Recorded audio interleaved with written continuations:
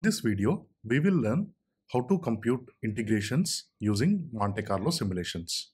Okay, uh, we might have a function f of x and we want to integrate between a to b. Now, in some cases, we can compute the integration of f of x and then we can apply the limits, right?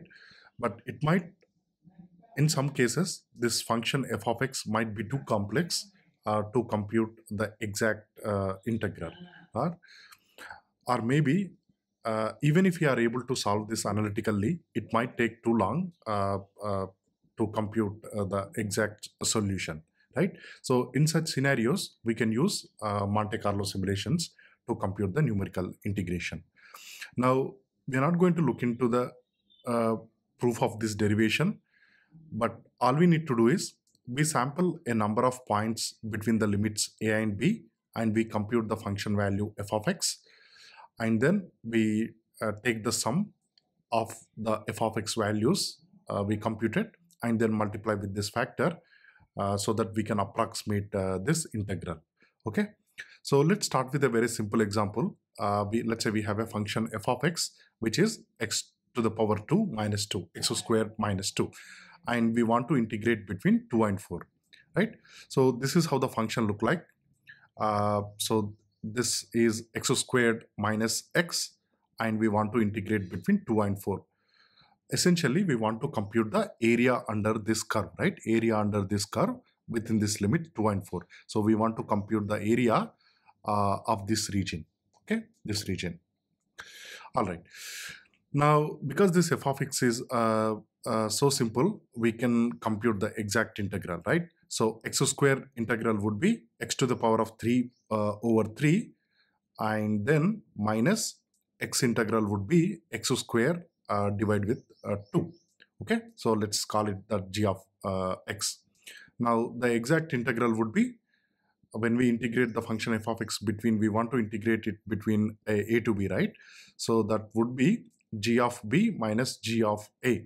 So the exact integral would be 12.666, right? Okay.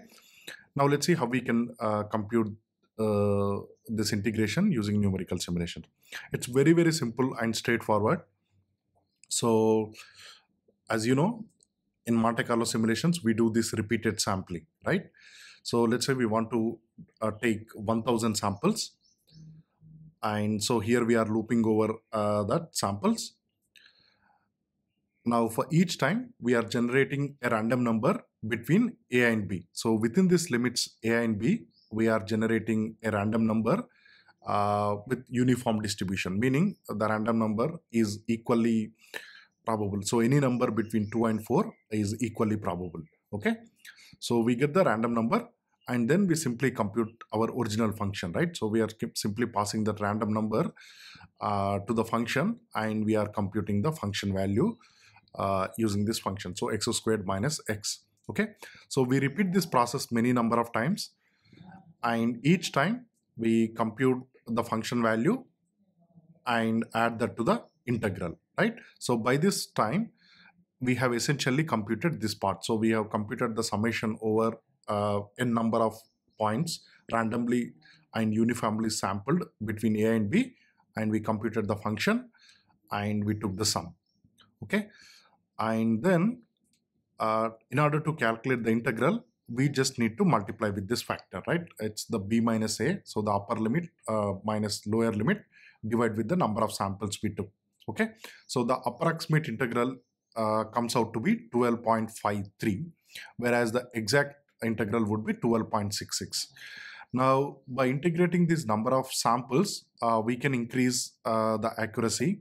So let's do for maybe 10,000 points. So as you can see here, now this value is a lot closer to this one compared to 12.5 something we got earlier. Okay. Now, often in such scenarios, we want to compute the confidence score or the standard deviation, right? So in such a scenario, what we do is we simply repeat this whole thing many number of times. So let's call this one experiment. So in one experiment, we took 10,000 samples, right? Now we can do multiple experiments so that we will have multiple answers and for those answers we can take the average and the standard deviations, etc., so that we have the distribution of the answers as well, right? So here we are going to perform 10,000 experiments, and each experiment consists of 1,000 samples. Okay, this time because we have n number of experiments, we have integral list where we are going to compute all our integrals, right? So this part we have seen before. Here all we are doing is the integral we computed for each experiment, we are storing it in a variable called integral LST. Okay, and then finally we can simply take the average and the standard deviation.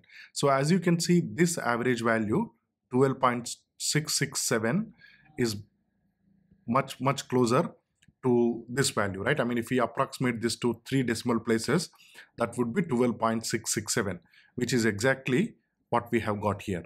Okay, and the uncertainty or the standard deviation is 0.18.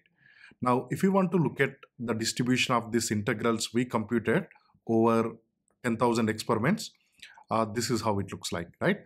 So in this code, all I'm doing is I'm just taking the histogram, and then I'm taking the histogram, and then we are also plotting the mean of the integral along with the standard deviation, so 1 sigma. Okay, so this is how the integral distribution look like.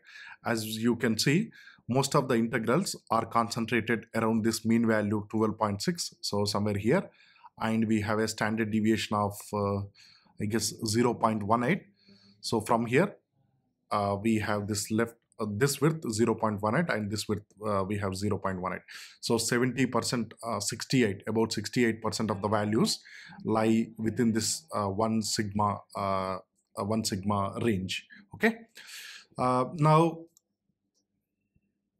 in this one we have used a very simple function so that we can analytically calculate the integral, and we can verify how good the numerical approximation is with the exact value. But this can be really complex function which might not even have an exact analytical solution. Okay, that's all for today. Thank you very much.